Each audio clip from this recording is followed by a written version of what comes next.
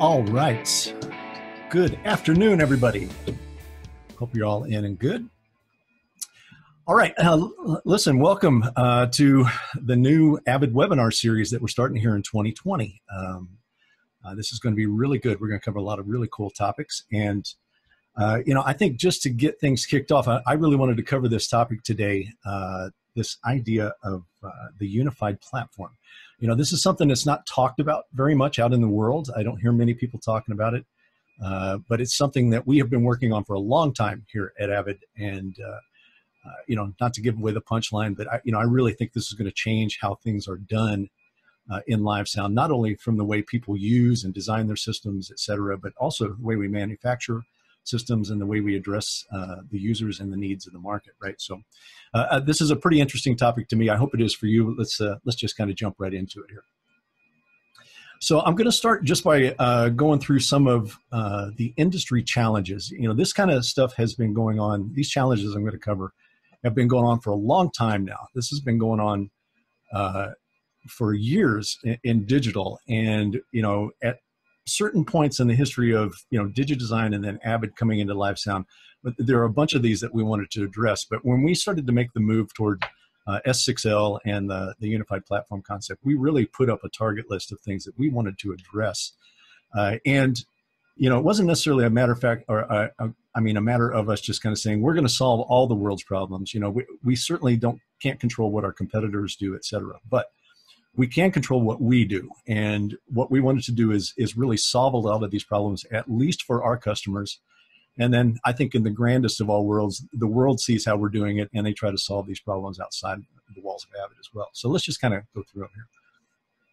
So the first one is show file incompatibility between systems. Now, this one seems obvious because this was one of the first ones that we attacked when we came into the market. We wanted to give users the ability to use the same show file regardless of what console they were on in our given line. We didn't want to make them have to learn 2 or 3 different versions of software, et cetera. So, but this is still going on outside the walls of Avid. In the world of digital consoles, there's still a lot of incompatibility between show files, even within a given product line. Add to that, there are multiple versions of standalone software that are out there that address these other versions of software. So, it kind of tumbles downhill really quickly. It gets very complex if you're a user, a mixer who is moving from system to system to system. Even within a given product line, that can get very complex and very time consuming to do. So that is certainly something we wanted to address and make sure that wasn't an issue. Safe to say there are a lot of Surface engine and IO component incompatibilities out there. And really this has as much to do as this existence of different console classes in the world, different builds, all kind of things. And it just makes for some incompatibilities, but it also, for the users and the sound companies of the world, it makes it very hard to be nimble and adjust your system sizes or scale your systems for the need, right? And keep quality there, all kinds of things like that. So it looks kind of innocuous there, but it's actually something that's very important and needs to be dealt with in the digital world, right? Of course, we have varying sound quality and build quality that creates these classes of consoles. You think of somebody like Mercedes, they have S-Class versus M-Class, et cetera. That all has to do with cost, but it also has to do with quality. It's not even an unwritten rule. It is a written rule. As you go down in price, you're going to go down in sound quality. You're going to go down in build quality if it's trying to do lots of things. There is that magic ratio of build quality, sound quality, and cost, right? And as you go up, get to an expensive product, it should be a really good quality build. It should be really good sound quality, but it's everything in between, right, in a product line. Well, we felt like in the live sound world especially, we needed to address that because in live sound, there is every range of product working at every range of show. You might see the smallest, cheapest product sitting out there working on one of the biggest shows, so the same demands are there in terms of sound quality and all kinds of things like that for that show. So, it shouldn't get cheated just because it's using a smaller console. Obviously, in all those different console classes, there are differing workflows on all of them. If you learn how to use the midline version of a product, it doesn't necessarily mean you know how to use the other products in the line. You might have to go through another steep learning curve to learn how to operate even an adjacent product in the same product line. Recording is a reality in live sound today. We have recording setups for every one of our live shows that are out there today. Everybody's doing multi-track recording. But because of that, the ways you interface, the types of recorders, the capabilities is just all over the map in terms of how you get this connected. So again, within our product line, we wanted to be able to say, look, we got to make this easy, reliable, predictable, all of those things. We don't want to have this be some huge lift that we have to do every day just to be able to multi-track record. And then, of course, you can have varied and really complicated software installations and update processes. I'll even add authorizations into this this bullet for plugins, et cetera. You know, the way that we handle all of those things system to system can get really messy. I mean, just trying to remember all the different ways that you can install something or all the different landmines that have to happen to install something, man, it's tough to stay on top of it out there. I really have a lot of empathy for the sound companies that are having to manage multiple manufacturers with all of these different processes for, you know, updating and keeping their products in play. And then, of course, when you have all these different classes and these different builds of consoles, well, if, you know, cost is a function of the parts, et cetera, that are being used, then you're going to have a matrix of spare parts that is just enormous for one product line. You know, you may have 10 consoles in a product line that use all different spare parts, different faders, different knobs, different LEDs, et cetera, whatever it's going to be. So we wanted to address that as well. We wanted to try to manage all of these kind of bullet points for our systems going forward. And then, of course, all of this plays into creating relatively short lifespans for products. You know, it's kind of one of these unwritten rules that, you know, or untalked about rules, I should say, where within the confines of a manufacturer, you know, the products that are going to get the most attention and the most development over time are the products that are making the most money. And that's not necessarily the top of the line products. You know, a lot of times the lowest end product will make the most money for the company, and so it'll get all of the development resources, whether it's human resources or financial resources. So we wanted to address that as well, and as you'll hear in this story, that's kind of what we did at Avid. We took a very, I don't want to call it risky, it was a very energetic, very forward-looking approach to how we were going to make products going forward. All right, so let's talk about kind of the unified platform concept and the goals that we were trying to achieve with it. You know, and people, I'm surprised how many people don't make the association here, but, you know, the unified platform is really kind of the genesis of it was in the Venue live sound environment. If you guys remember when we came to market in 2005 with the Venue live sound environment, that's kind of what we were trying to create. You know, we were trying to create this ecosystem of products that would all kind of work together, et cetera. Now, to be fair, I don't think we hit that goal by any stretch of the imagination because there were a lot of obstacles at that point, none the least of which, when we started at Digital Design, we started with one product. It was the D-Show, the FOH racks, and the stage racks. And we had no idea whether it was going to succeed or not in the market. We were brand new to the market. Nobody knew about Digital Design at that point. But, you know, very happily, it was very well adopted and really kind of changed the game in the live sound market for a good period of years there. But our underlying architecture there was trying to create this ecosystem once we started to get going. But really probably the best example of what we did there was with the software, right? We were able to create software that worked in all of our products going forward. But in our mind, throughout that entire product development, we were learning the lessons of what was going to happen when we do that. So hopefully we've conquered it with the unified platform.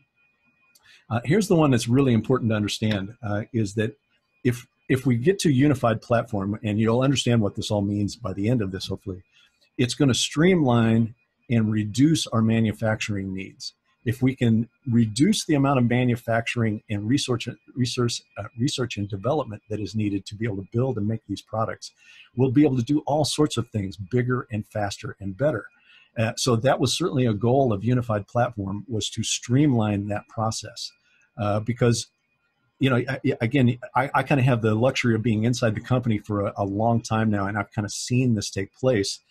And as I said, you know, when we were in Venue live sound environment and D-Show came to market, you know, at that time, remember, Avid owned DigiDesign at that point, and there was Media Composer and Pro Tools. And in terms of Pro Tools hardware, there was Icon and the audio interfaces.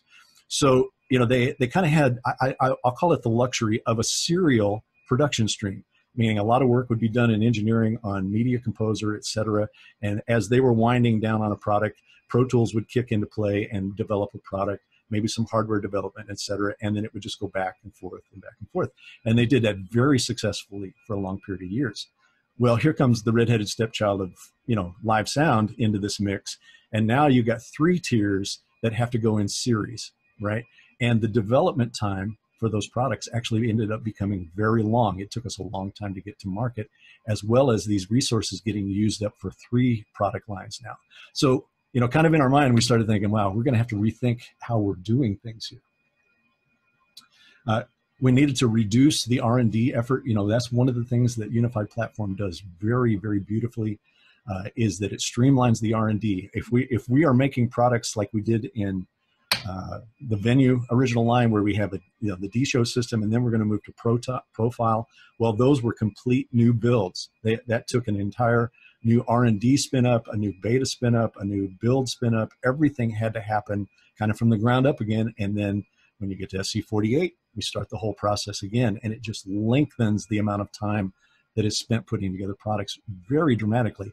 And ironically, I never thought I would say this in my life, but in live sound, you know, after the year 2000, live sound development really started to get fast. It used to be traditionally a very slow developing market, but man, it started spinning up, and you were getting a lot of turnover of products. So if you couldn't keep up with the demand there, you were going to get behind the curve, you know.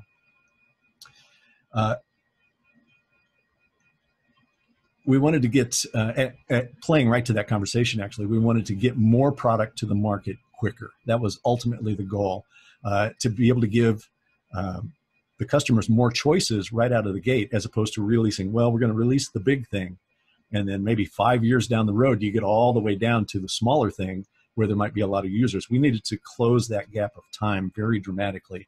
That was one of our goals with Unified Platform.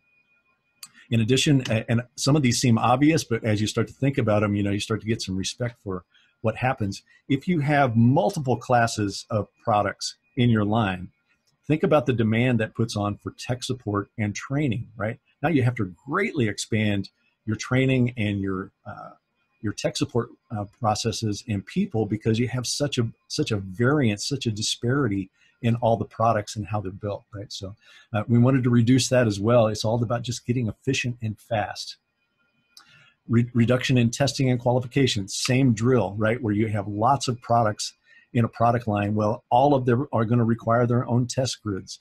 If you have individual software running on each one of those products, each one of those software bases is going to need its own test grid every time there's a feature release that comes with it, right? So if we could eliminate all the disparity in it, now everything happens much faster, everything happens much more reliably, because you're only working on 1 as opposed to 8.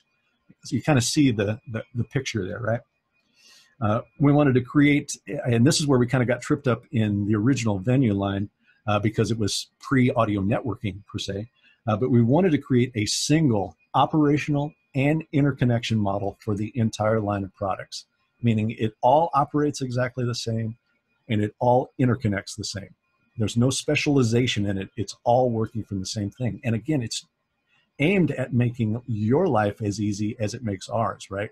We want to give something to you that you can find easy to hook up, easy to maintain, easy to work with, as opposed to thinking, well, I've got to have one of these, I've got to have one of these for this system, but not for this system. You know, we really wanted to get rid of that line of thinking, because it was becoming a really heavy lift for the sound companies in particular. Once you're on a platform like this, then you have the opportunity to entice third-party software and hardware manufacturers to contribute to our platform, right?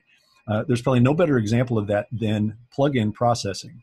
You know, I shouldn't be lost on anyone that, you know, Venue is still the richest platform out there in terms of the variety of plug-in processing that you can use on it. We're open to all kinds of third-party processing manufacturers to contribute to this platform, right?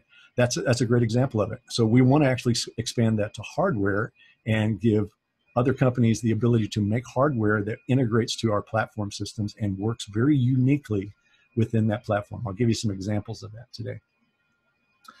And, you know, I mean, this is the catchphrase here. I mean, ultimately the goal was to provide live sound users and owners the most capable, flexible, longest lasting mixing system on the market. I mean, at the end of the day, that's what you're trying to do, right?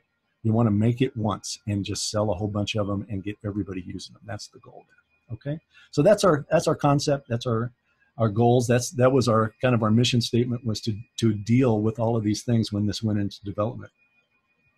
All right, so the way we're going to do this is really just with modularity. We're going to really the strength of this whole concept, this whole program, is in its modularity and what we can do with these modules, right? So this is what I just labeled it next generation console manufacturing, because I don't think there's anybody working really truly to this scale and this depth. So the idea here is to design it once and then use it everywhere. This is going to be a theme that you're going to see throughout this entire webinar today. Design once, use everywhere.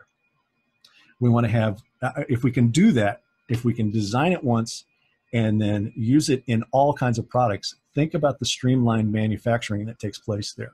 Now, you're only really manufacturing one set of things, or maybe two sets of things, that are going to make all of these products. So it cleans up that manufacturing process very quickly and makes it very predictable.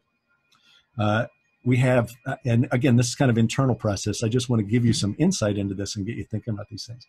If we only develop a set of modules that are going to make lots of products, as opposed to developing lots of products that are all disparate, then internally we don't have to compete for development funds, for research and development funds, for human resources, because everybody's always working on one thing.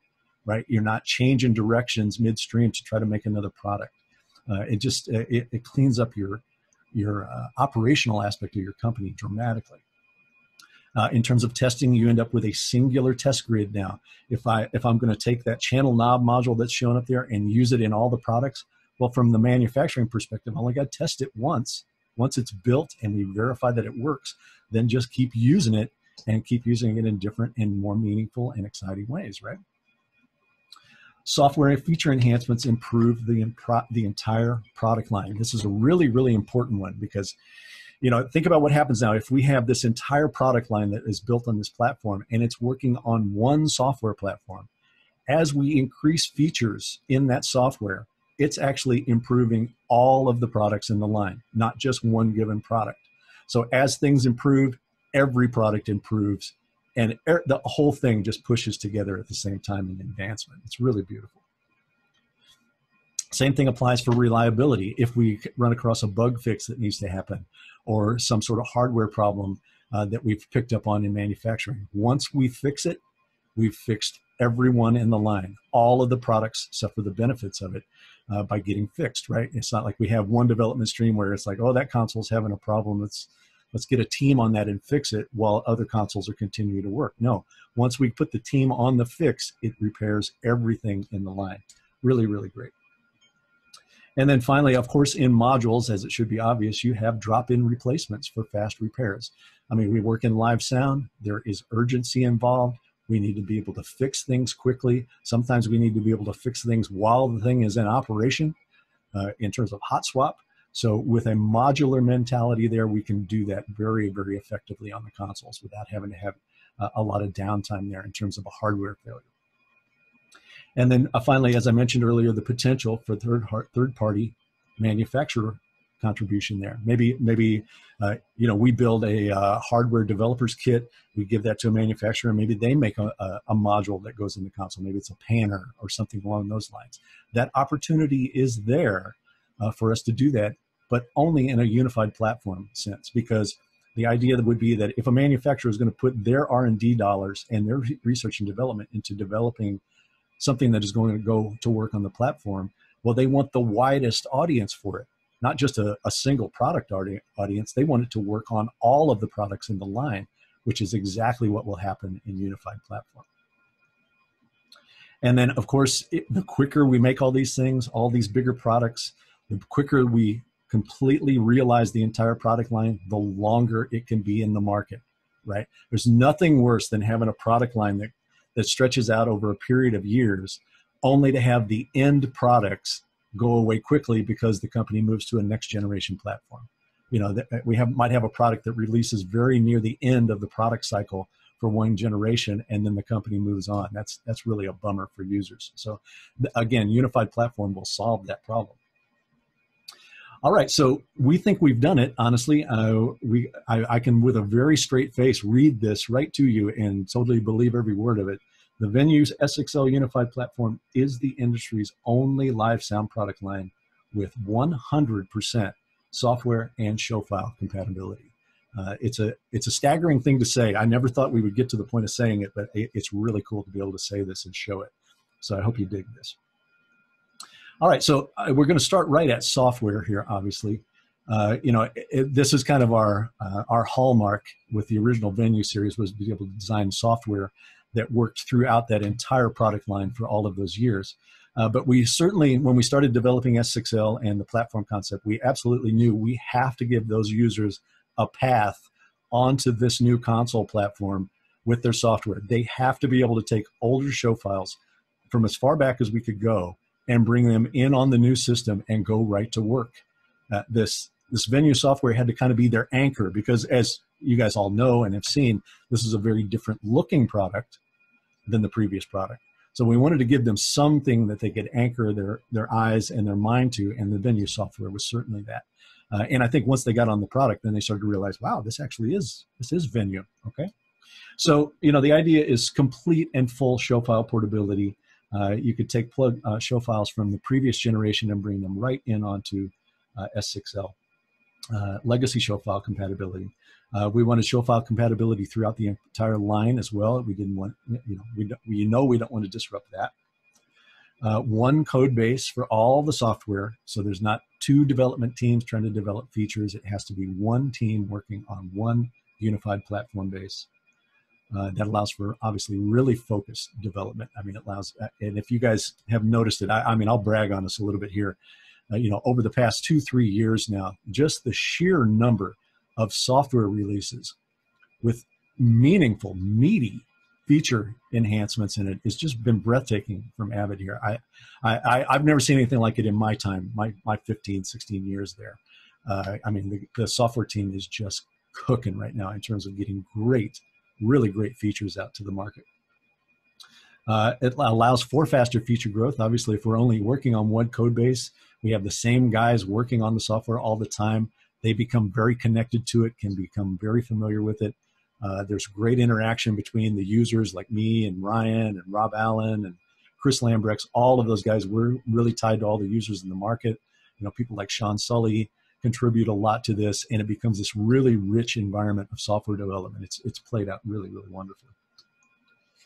We can update it until we decide to stop updating it. You know, software is just such a cool thing in this regard. It's very much like mixing, right? Where you never really finish mixes, you just stop working on them. Well, software is a very similar thing here. You know, we'll stop adding things to it when it makes sense to do that, which would probably be moving on to a new product. And then the most important piece of it from you guys' perspective, obviously, is to have a singular interface experience, right? It doesn't matter what product I'm on. I know that software inside and out. Now it's just a matter of operating that software with the given product, right? So a very predictable, very reliable experience there. All right, so let's take a look at how this really came to play in Avid land. The first product that we released to the market from this kind of unified concept was the S6 recording consoles, and the S6 is a control surface that is used with Pro Tools, right? Pro Tools is the engine, S6 is the control surface. But then we followed that up with the S6L, you know, L for live, S6 Live. But notice they all use the same modules, right? Even though they look slightly different, they're screened slightly different, they're certainly programmed different. Physically, they are the same modules. So if you had an X6 knob module and an CFM, a channel fader module for S6, you would build those and then just build it into whatever size console you need to build for the given application that you are trying to sell into. Well, those same modules would come to play for S6L as well. We would just take those same modules, make them work in a live sound workflow, but physically they're exactly the same module. We take and build our products into live sound, right? We build the S6L series. Same thing applies for master modules. Even though they're different master modules, the underlying architecture and mechanics of it is essentially the same. It's just being deployed in a different place. We make it once, use it everywhere, right? So master module goes to the S6 control surfaces, and a similar master module that's built a little more customized for live sound would go into the live sound product, right? So here we are, right? We've built three things, but are able to make multitudes of different consoles and products out of it. Think about what that would mean from a manufacturing point of view, right? You're just going to do it so much quicker and so much more efficiently than you've ever done it.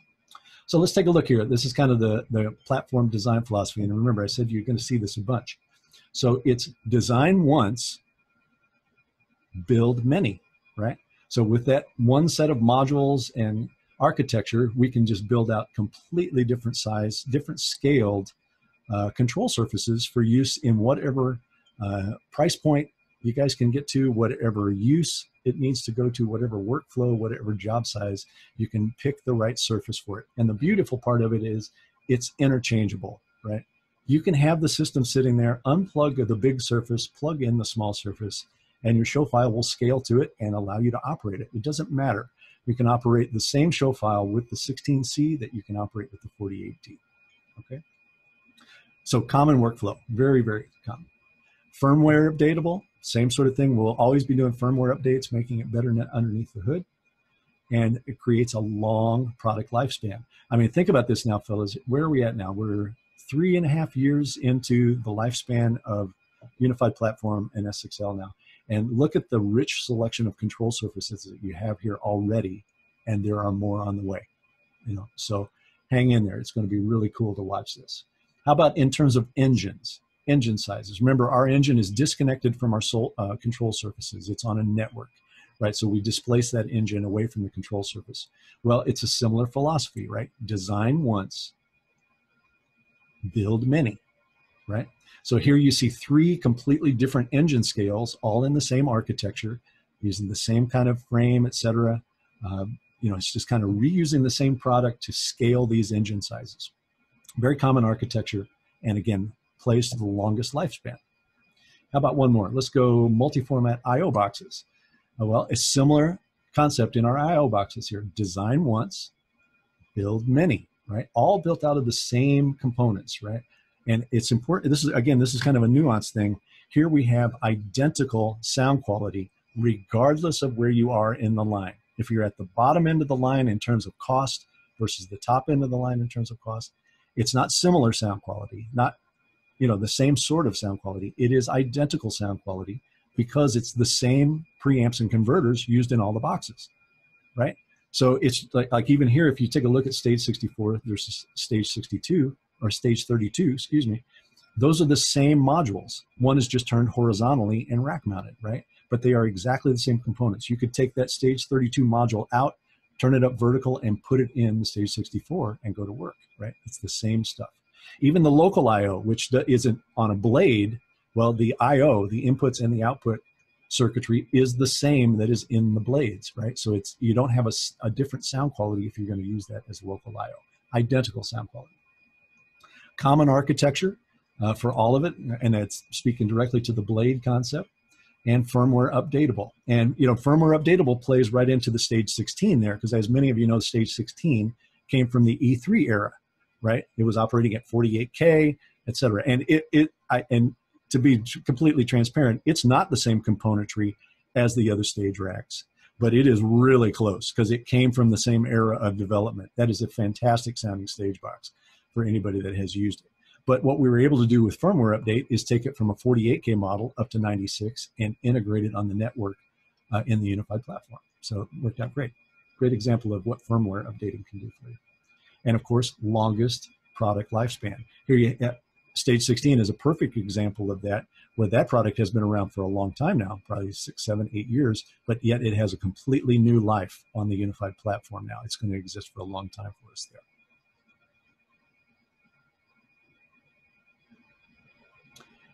So here we go into the unified portfolio of solutions, right? This is the products that we have available to it. It is control surfaces, engines, and I/O boxes. So that's what we currently have as the menu on the platform. It is going to continue to grow. So here, the idea is just simply this, right? That all of this works with everything. Everything works with everything, as we say around here now. That's kind of the mantra of what we want to do. All of this works together and it allows you just almost, I won't say infinite possibilities, but you have so many possibilities to be able to build these systems. How about third-party expansion? Let's talk about that for a second. So obviously, control surface, engine, and I/O products, you know, we want to be able to expand those. There are always going to be more of those coming, I believe, in our development model. Pro Tools and VenueLink is a great example of how we can take an attached product, even though it's in our own product line because we all work for the same company, but where we can take that and bring it into unified platform and do something really unique with it compared to all the other places that it could interconnect. Same thing with Waves. You'll see that here. Waves is a similar product where it will work with all the other consoles on the market in some form or another.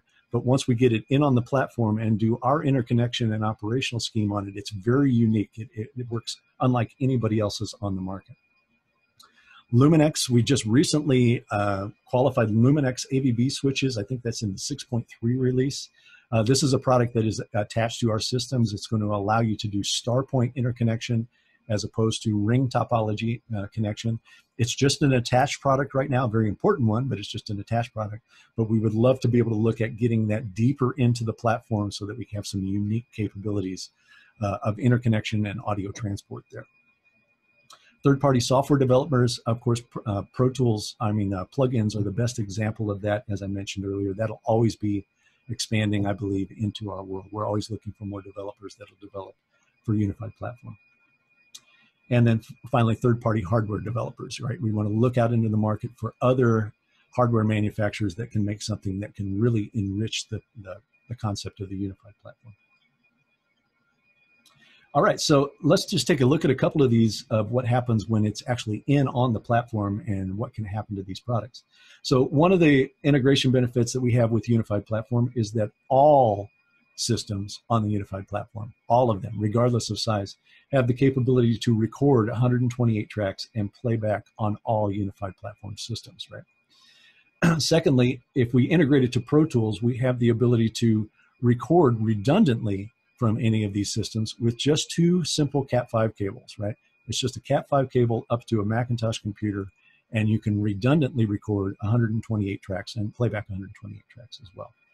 In addition, we have transport control built into our control surfaces. So if you want to take transport control of the Pro Tools software, you can do that right from the surface with our interconnection. All of that takes place through that single Cat5. Finally, we have the ability. We have the ability to automatically build Pro Tools sessions. When you're connected to a Venue console and you open up a new Pro Tools session, you can be given the option of create from Venue. And what this will do is create a Pro Tools session that is already automatically named and patched to match your show file. You can be recording within a minute of opening the session and going. And that's something that's unique to the platform. It's unique to our integration, this concept of VenueLink, that all happens down that Cat5 along with the recording capability. In addition, we have it integrated to our snapshot system so that if you are in virtual sound check, you can actually navigate Pro Tools via markers that were placed there when it was recorded by recalling snapshots, right? I can recall a snapshot, it will go to that song in Pro Tools, we can go into playback and work on our mixes for that song. A very unique integration, very powerful. It is so blindingly fast to be able to do this compared to how we used to do it in the past. It's just so impressive, really, really fun. All right, let's take a look at Waves integration on the platform. So Waves integration on platform is with, we give you the ability to do two servers into an option card that we put in our engine. We've built the option card and integrate their servers directly to it. So again, simple, redundant Ethernet connections here, just a simple Cat5 cable up to that option card. No additional hardware needed other than the option card and the servers. Single Waves authorization for the servers. You don't have to do the purchase two authorizations for your plugins to be able to run redundantly, and we give you the capability to do that here with one authorization. It has deep integration into our software. All of the Waves plugins show up in our plugins rack. All the settings, et cetera, store in our show files and in our snapshots. So it's integrated into the system very, very deeply here. Get all tactile control for the plugins on the surface itself. As you can see on S6L, we have lots of knobs, lots of faders, lots of encoders. So you can have full control of those plugins from the surface itself. Not a lot of mouse work required there. And then finally, it's also compatible with legacy show files, right? So if you had an old Venue show file from the D-Show and Profile era that had Waves plugins in it, you can load that on S6L. And if you have the Waves servers integrated, it will load those plugins and your settings, and you'll be able to go right to work. No fuss, no muss. It'll be great. And the best part is that when you're on the unified platform, this capability is available to all the E6 engines, right? All of the E6 engines would have this capability. So regardless of where you're at in the product line, top to bottom, you could have Waves integration to your show file and your operation. So finally, we'll just end up with this, just kind of another way of visualizing this. Obviously, Wave Sound Grid is on the inner circle of the bubble here. We've got them inside that world, working great with our systems. Apple, in and of themselves, are kind of on the outside, even though Pro Tools is on the inside.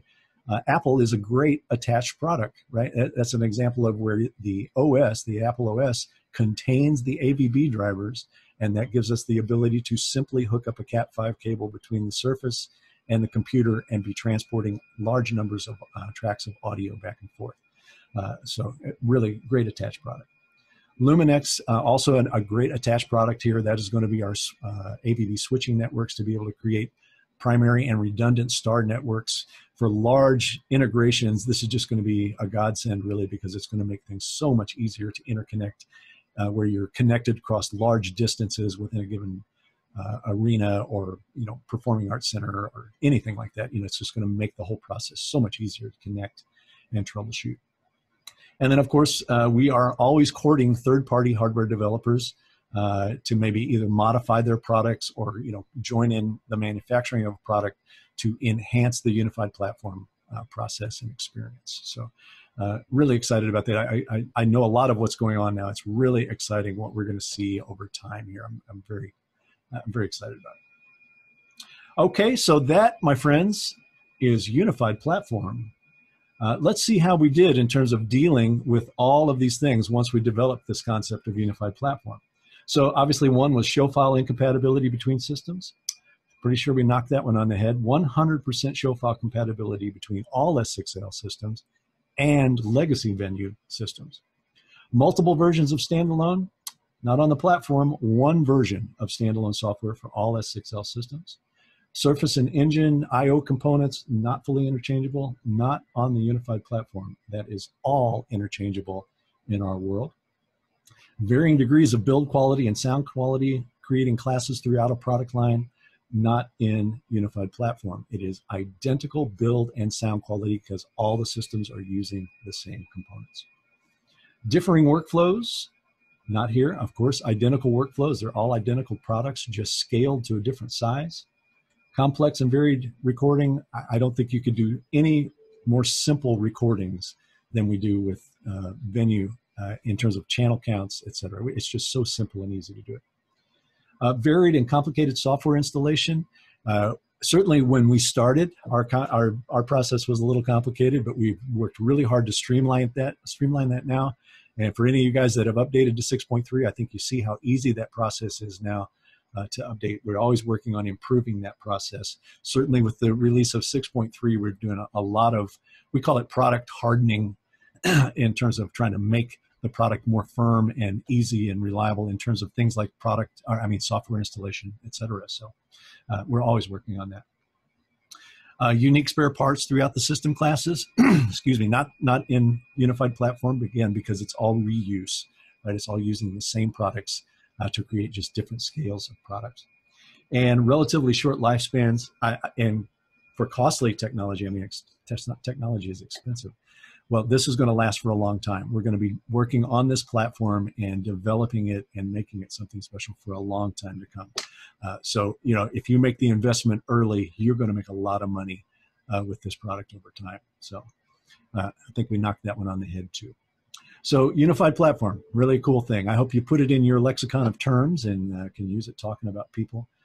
So we're going to move on over. That concludes today's little foray into the unified platform, and we are going to jump over to some questions and answers here before we get too deep into the hour. Right?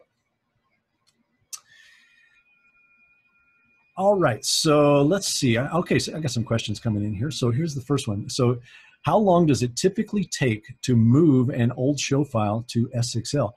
Honestly, it takes as long as it takes to just hit the load button and load the show file. I mean, if you had a ton of plugins in it, it might take a couple of minutes to do it, but it's going to recognize it and load it in for all intents and purposes immediately. You don't have to do a whole lot there. You just need to bring it into our file architecture and load it in. Anybody else? All right, here we go.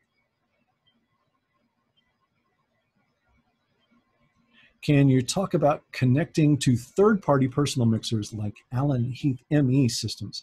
Well, you know, even though we use AVB, you know, I guess I'll start this by just saying, you know, even though we use AVB as our backbone, we don't limit our connection possibilities to only AVB. We have Dante interfaces on stage racks. We have MADI interfaces, all kinds of things. We really don't want to exclude any connection capability to doing that. So really, it's just about finding what format of audio needs to happen on your Allen and Heath system, and then finding the path for us to deliver to it. I'm going to be totally honest with you. I'm not that familiar with that system. I'm talking about it in very broad terms here. But if it's just simply a matter of getting audio to it, I don't get the idea that it is a bidirectional system. It's just sending stems or sources out, and someone else is mixing it. So it's just a matter of audio transport there. All right, next question. Anybody else got one for me? Here we go. Can you open an Avid S6L show file into a profile console? Unfortunately, no. We can't go backwards. We can only move forwards there because you know, S6L, there's so much more I/O capability, so much more capability in S6L. By the time you went through a process of deciding what was going to come from S6L back into your profile, it would just be so difficult to do it. It's at some point, it's almost, I don't want to say not worth it, but from the engineering resources to be able to make that stuff work backwards was really, really difficult. I'd be the first to say to you, it was probably a lot more difficult than we thought it was going to be in the beginning. And that's why we backed off of that a little bit. So no, unfortunately, you can't go backwards there. How similar is it mixing on 16C versus big surface like 32D? Well, I can speak honestly directly to this because I'm all the touring that I did, you know, through 2017, 2018, maybe even in 2019, was all on 32D, with the exception of a couple of shows, and these were pretty big shows. Like one was a big benefit show that I did in Los Angeles, and I mixed it on 16C. I had 16C connected to a 192 engine. And I mean, we were probably we were probably close to pushing 100 inputs on that show. And I stood there just kind of in amazement at how easy that was to do on 16C. Of course, it requires some thinking, you know, in your mind of, okay, well, what are things that I need to ensure that I can get to quickly, et cetera, on the console. But it doesn't take much of that because the navigation capabilities in terms of spills and grouping on S6L is just exceptional. So that, you know, between that and the programmable layouts, I mean, I just did a show where I just constantly had the 16 faders up that I needed to get to, and if I needed to dig down or tunnel down, it was just a spill to get to it and go to work. I was stunned at how easy it was to do it. So yeah, you make that transition very, very easily, in my opinion.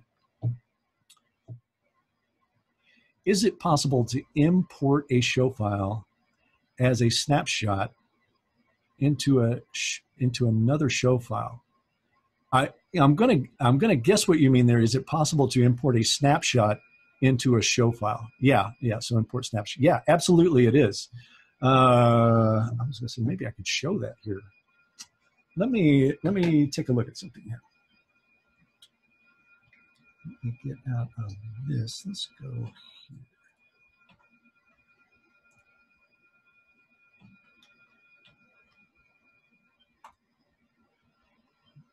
Are you guys seeing that venue screen right now?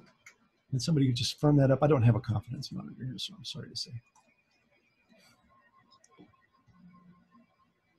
Okay, so in terms of importing snapshots, the answer is absolutely you can. So you can just go and highlight a snapshot or highlight a show file and import snapshots from it, right? So I would be importing snapshots from a given show file into the show file that I have loaded right now, right? So you can see this where I can import snapshots and events. So yes, you sure can do that. Can you tell us about remote control options? Remote control options right now are, we have an iPad app that is a remote mixing app. It is geared primarily at monitor mixing, where you could have stations of people on stage and they could take control of their monitor mix, and it's actually bidirectional, meaning on iPad, they're logging into the console and they have control over the levels, the individual input levels in their entire bus that is feeding them. I think you can do up to 16 iPads, I believe, on one system, so it can control it.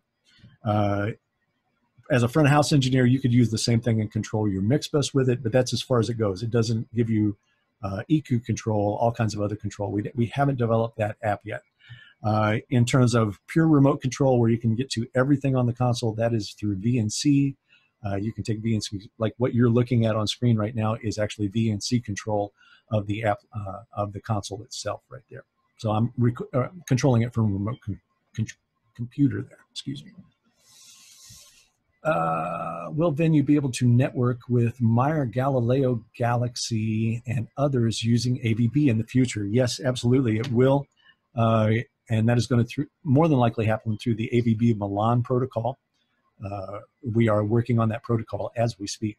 So yes, a lot of that will happen. And not only just Galileo, but any of the other products like L-Acoustics and et cetera, that are offering Milan compatibility, we will have audio transport to that. How would you describe this difference in sound quality between S6L and Profile? Well, the sound quality really is in a few things here. We've moved, obviously we're at a higher sample rate now. It is a completely different preamp and converter design. So there, you know, you're asking me to compare the taste of apples to oranges here, you know. So, but in terms of just description, I think there's probably a lot more detail in what you're hearing now, a little more depth in what you're hearing now. We're on 32-bit float now. Is that right? What? Maybe Ryan needs to answer that because I'm spacing it. But we're on a floating port architecture as opposed to a fixed point architecture now.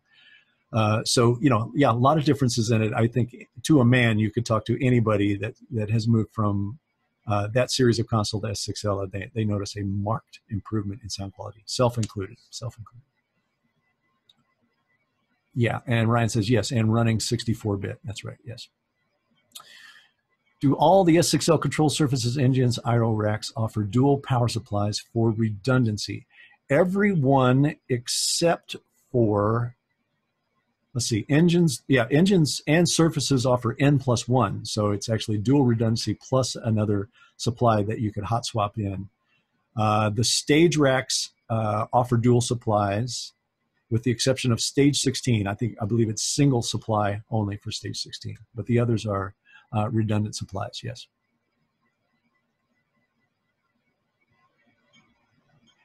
Can the SC48 receive AVB streams from the S6L? Unfortunately, the answer is no there, and it's for a couple of reasons. The AVB stream in SC48 is 48K.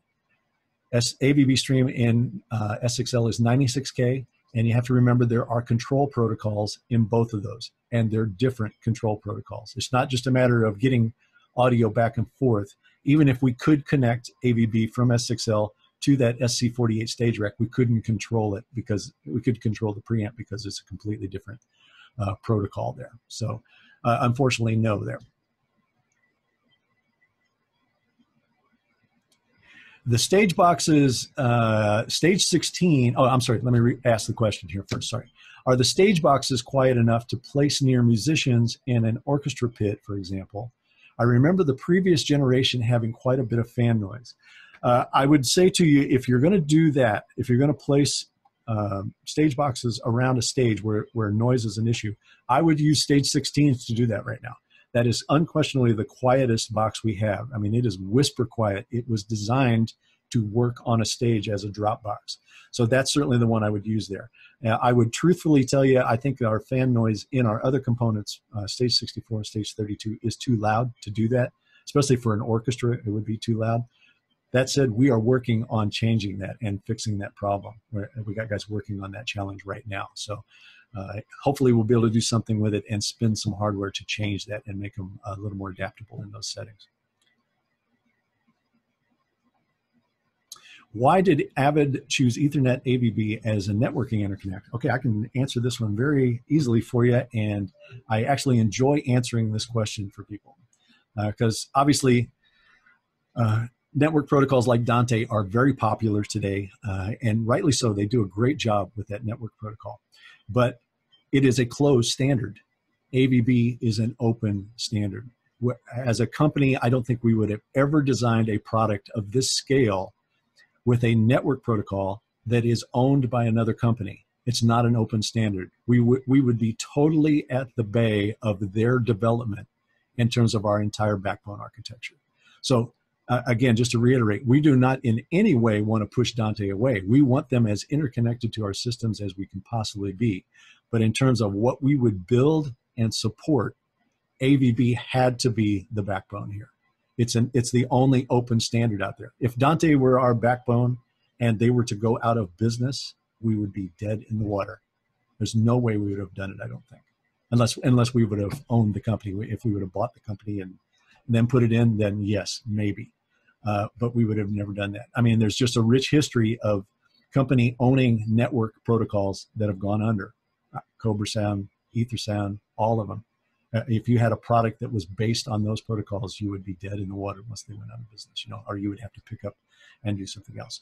So again, just to say, AVB is going to be a great choice for our backbone. You're going to see this develop over time. It's coming. It's a long race there, not a short one.